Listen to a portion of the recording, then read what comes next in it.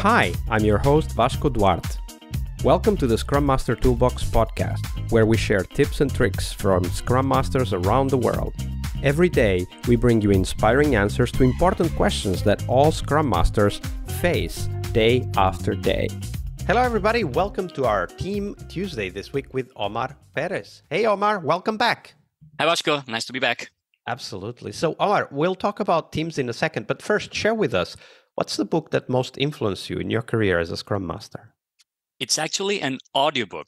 Yeah, I know what you mean. Like most books, when popular, they're recorded into audiobooks. But in this case, the audiobook came first, I believe. And then a transcript was made of that into a book.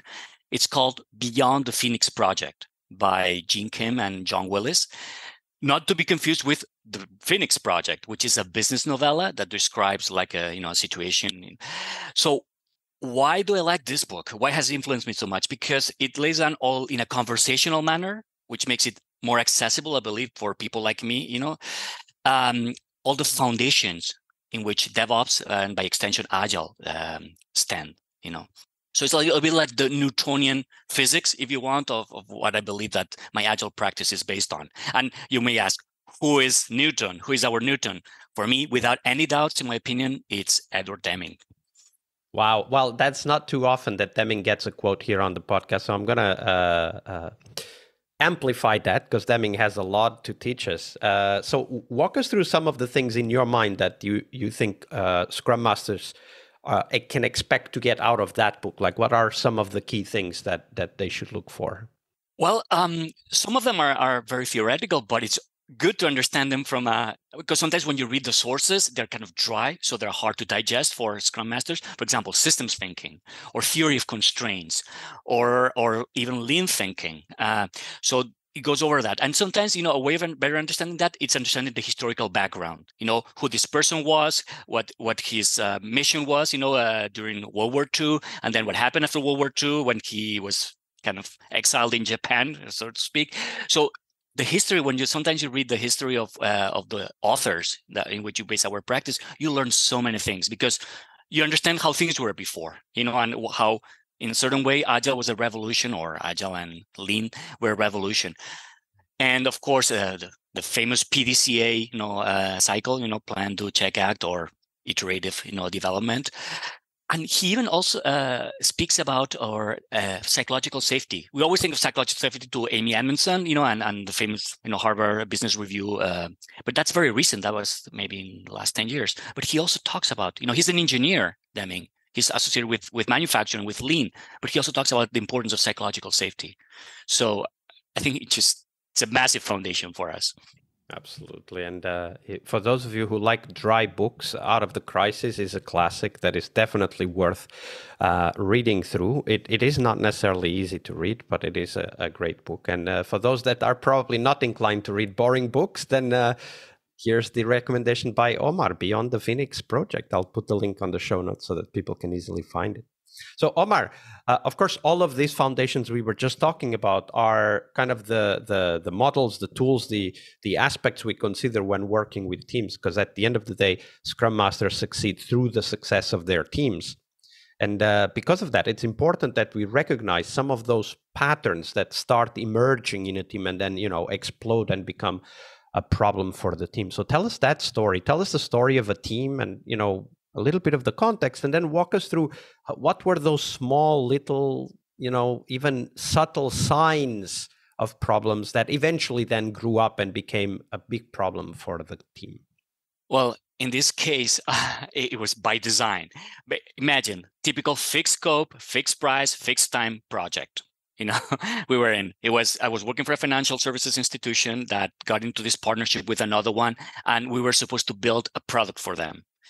And when I say fixed time, means that for every day we delayed our delivery, we were penalized by contract. Had to pay a hefty fees, for every day. So you can imagine the pressure we were under. Needless to say, we were understaffed, and no one had consulted us when negotiating the contract. No one had consulted us on the feasibility, on nothing. It was all done behind closed doors. So you can imagine all the patterns that appear, like a lot of like finger blaming, suboptimal quality, a lot of tech debt, from the beginning, from the onset. It's funny how in these projects the pressure starts immediately, right? Especially because it's in the contract. So we already start the project with this impending sense of doom, right? Like something is going to go bad and the contract is there to kill us at the end. Yeah, they use this word, which I personally dislike, which is a death march. So there was a clear example of a death march. So the tensions in the team were getting unbearable, and they didn't even listen to. I was more of a as my wife used to say, as a cheerleader to the team. I was more working on the motivational side of things, trying to keep the morale up, because all the environment was working against us. But there was a breakthrough. And that's what we would like to share with you. And some people may question the ethics of that, but I think it was the right breakthrough. So basically, one of the retrospectives, one of the team members came up with this suggestion: why don't we hack the system? And being like IT people, geeky people, the word hacking just evokes on them a lot of energy. So said, okay, let's reframe the thing. Instead of like being this complaints and crimes and about how the world is against us, let's reframe it. How can we hack the system? So you may ask, what does that mean in this context? Well, we accessed the contract because we've never seen the contract, and we read all the high level description of what we're supposed to deliver. So we said we will literally deliver, by the date, whatever is specified here, but we will not add any value to whatever specified over there. So we will contractually. Yeah, you follow the letter of exactly. But some people even took it farther. Like our front-end developer, he said, I'm going to conjure myself to do the worst, the ugliest, user interface I've done in my career, just as a revenge, as the revenge of the developers. And he did, and we were all voting, saying, okay, you can make that uglier. You can make it. So the sprint review sessions were fun because we were just challenging him or each other on how could we make things uglier or less usable, less intuitive for end users. Because of course they never brought end users to test it. It was just us meeting with ourselves. There were more lawyers than developers involved in this project.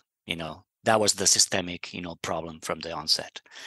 So for me, it was great. And the suggestion came from the team. I didn't, it was spontaneous. I just encouraged them. Actually, that's an important aspect. And it's great that you highlighted it, because the suggestion coming from the team means that now they have a motivation to do something, right? Like it was not, oh, let's try to hack the system. And the team goes like, we don't care, like why, and so on and so forth. But the fact that the team took ownership and actually went and read the contract and figured out exactly what is the minimum that they need to do in order to be in line with the contract, but not necessarily deliver anything else.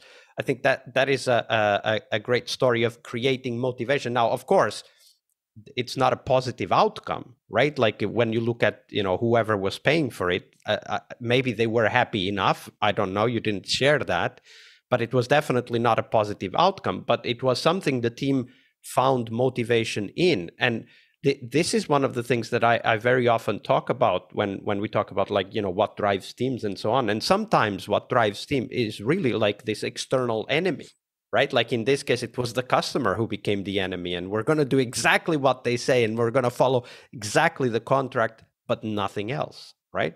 So how did the project end, though? I'm sure it wasn't necessarily an easy thing to sell forward. Well, first, we came up with this word, MVP. Everyone's familiar with that, minimum viable product. We came up with UVP, the ugliest viable product. No, so it was like an internal joke, a motivational, prompt. So again, it was a project. It was contractually, but as you know, software products cannot be designed as projects, because after that, the end users with whom we never interacted, they wanted more, or they wanted things to be done more efficiently or more options. So the contract was extended, and they did listen to us a little bit better. So all I'm saying is that what a project became a product. And then contractually, we were we had more leeway, to be a normal team and a sustainable, development. So it had a happy ending, if you want. Absolutely, and a happy and funny ending in the end, because even though you you strive to deliver the UVP or ugliest viable product, the customer still wanted more. And by the way, that's exactly how it is. That's exactly how it is. Even when you deliver something that you're not proud of, somebody will use it, get some value out of it, even potentially even unexpected value out of it, and then want some more. And that switch from project to product is actually very important, because software is not easily fit into the project framework. And the way we could see that evolution, it's because of the stakeholder composition. At the beginning, as I said, the ratio of developers to like lawyers and managers was like totally unbalanced. But in the second half of the project, when it became a product, most of the lawyers disappeared from the scene, and most of the managers, and it was mostly like end users and developers and tech people who actually like it should be. Like it should be. Absolutely. Thank you for sharing that, Omar. Tuesday is Team Day here on the Scrum Master Toolbox podcast. But tomorrow we talk about something that goes beyond the work we do with the teams. We will talk about how to lead change and what our guests have learned from leading and participating in change programs during their career. See you tomorrow. We really hope you liked our show. And if you did, why not rate this podcast on Stitcher or iTunes? Share this podcast and let other Scrum Masters know about this valuable resource for their work. Remember that sharing is caring.